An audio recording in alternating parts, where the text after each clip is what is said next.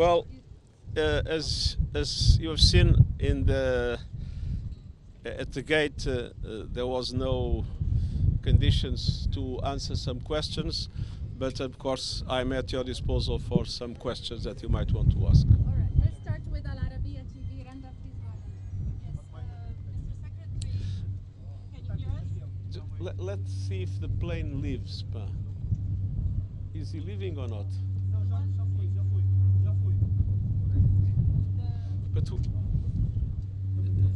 The plane is the one that we're taking. So Huh? wait, it's our plane. No, but so I mean wait there is for a us. noise.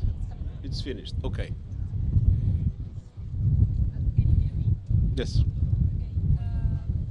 There are many resolutions that were that were not implemented. The 2720 was not implemented, which helps the humanitarian aid to get in. What's the reason behind not it's not resolved? It's not functioning. Mr. Well- Secretary, maybe I can pose the question now. The resolution 2720 was never actually in place, and this helps the humanitarian aid to get in. And you've seen yourself that nothing is getting in, or it's not enough. That's my first question. The second question, which is, of course, we know that over 32,000 Palestinians, 2/3 of which are women and children, and the orphans now are exceeding 20,000. Many are injured.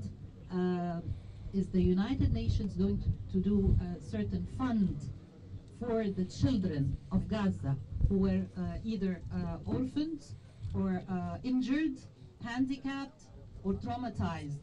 This is the new generation of the Palestinians in Gaza. So I need to know if you have any future plans for the children of Gaza. Thank you. First of all, it is clear that we have two kinds of obstacles for humanitarian delivery in Gaza.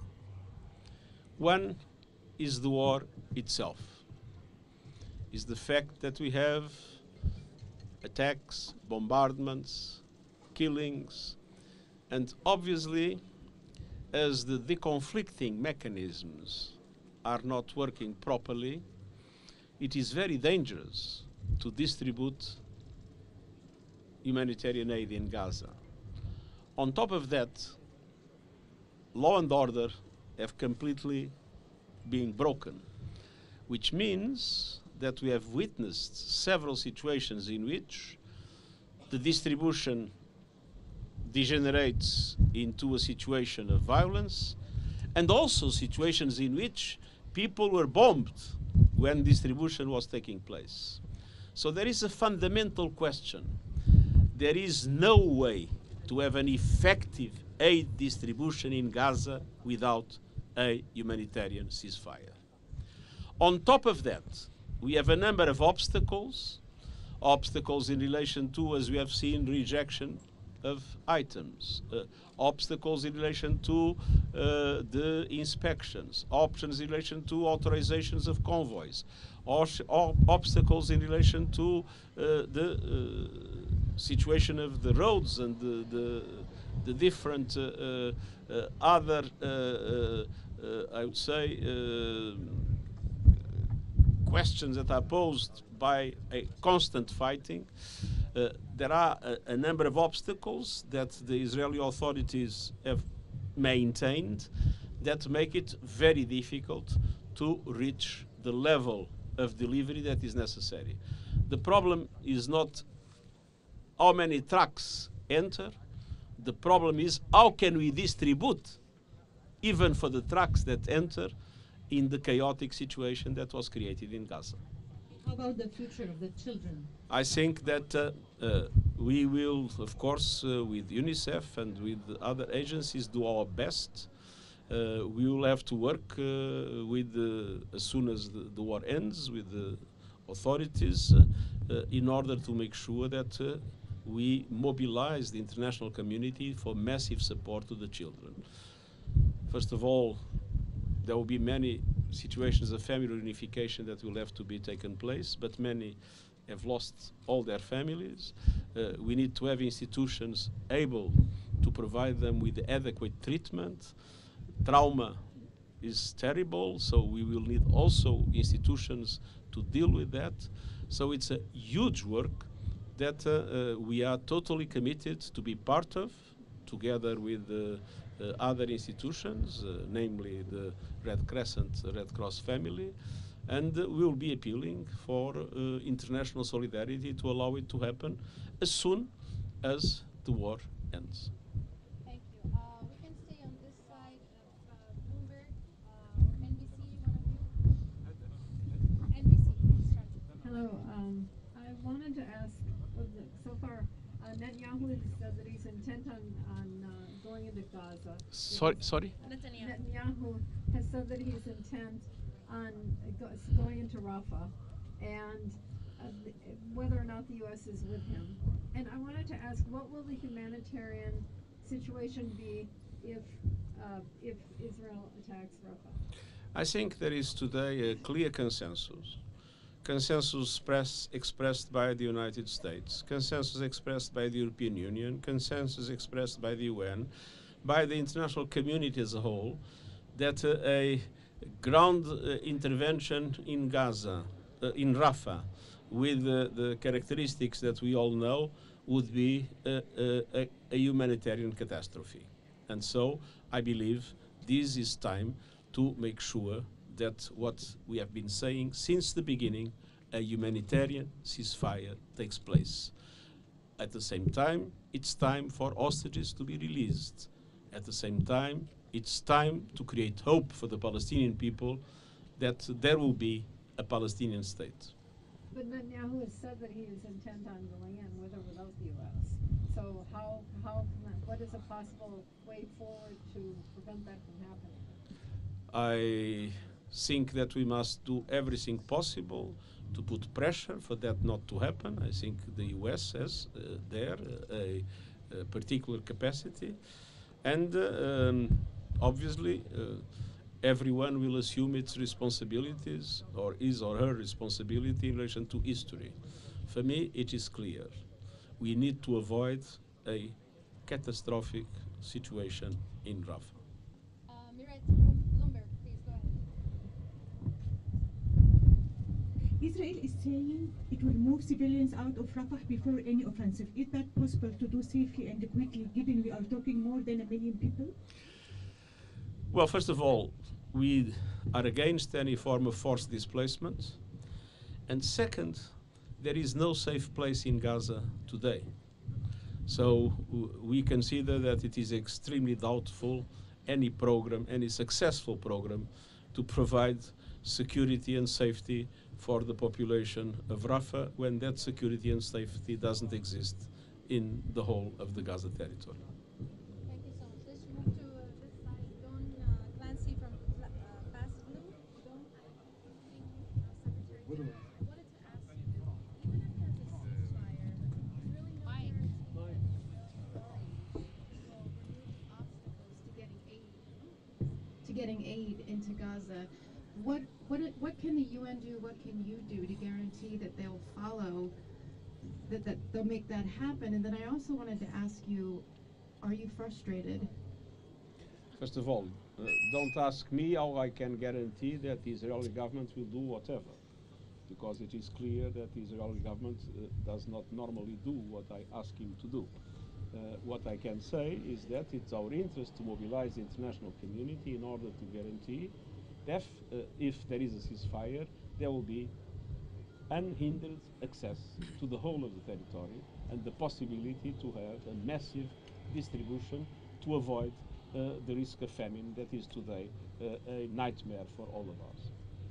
The second question was? Are you frustrated?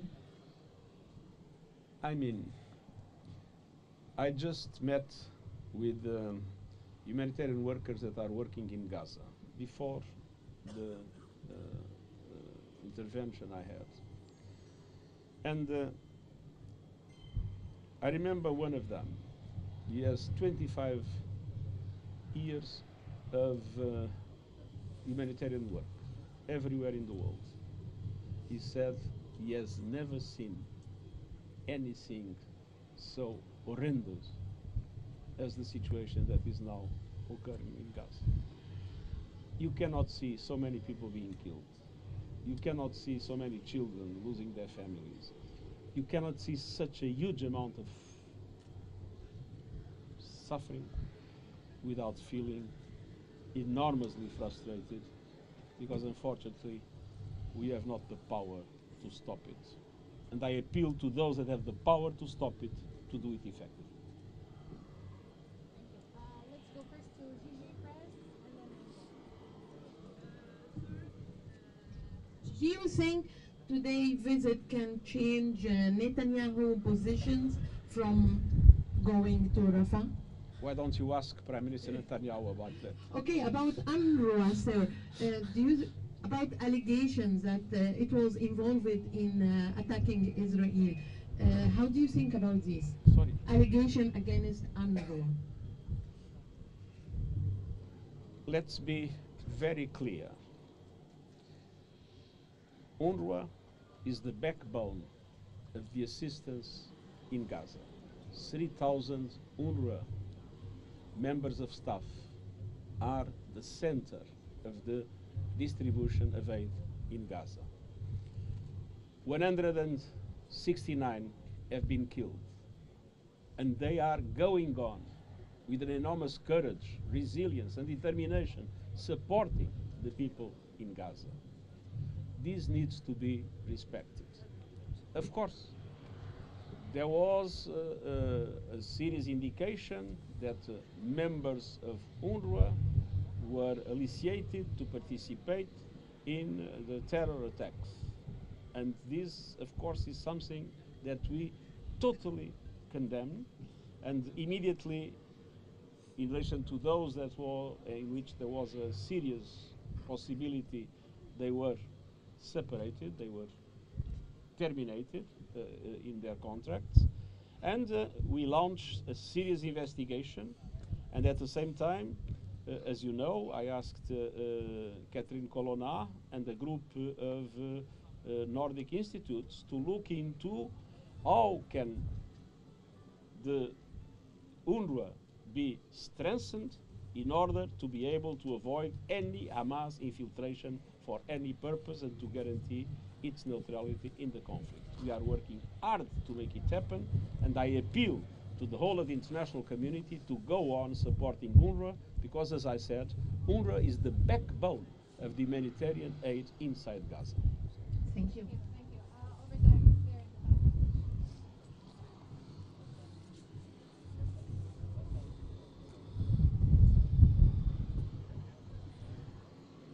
Thank you, Your Excellency. Excellency is not necessary. My question is connected to the tragic incident that took place in my country. I'm from Task News Agency, and in my country, in Moscow, there was a tragic incident, terrorist attack, and we don't know yet who organized it, but there are controversial information that it could be ISIS. In your opinion, how is right now the ISIS? How is right now ISIS? Is it dangerous for the Middle East, for the world? Is it possible to regenerate and to become and to threaten the world again? Thank you. ISIS is a terrorist organization that is operating in several parts of the world, and it is a very serious threat to us all.